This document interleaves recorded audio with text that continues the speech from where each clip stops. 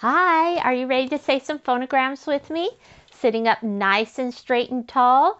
We're going to practice them so that you can learn to read and write. You will find these inside of words. Here we go. G, g. Ed, d, t. Ed, d, t. A, E, I. A, E, I. Ah, ah. Oi, oi. R, r. E, e. Ow, o, oo, Ow, o, oo, Er, er. I, I. You,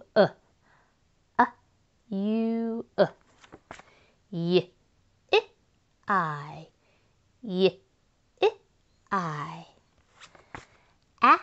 A, aw, a, aw. Mm, mm. E, e. Qu, qu. Good job. Okay, now we're going to go through them again and we're going to say them together and remind ourselves of the clues. This is the of early. G, g.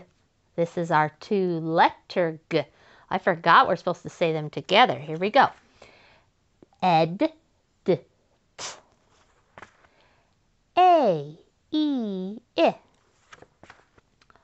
Aw. This is the aw that we may use at the end of a word. Oi. This is the oi that we never use at the end of a word because English words don't end in I. R. This is our two-letter R. E. Our double E.